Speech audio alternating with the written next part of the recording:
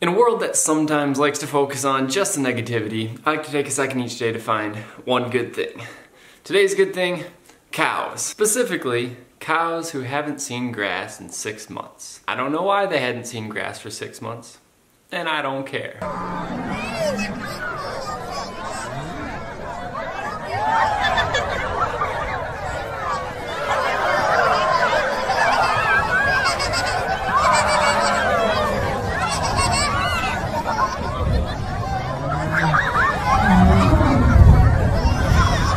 Someday someone's gonna look at me the same way those cows look at grass.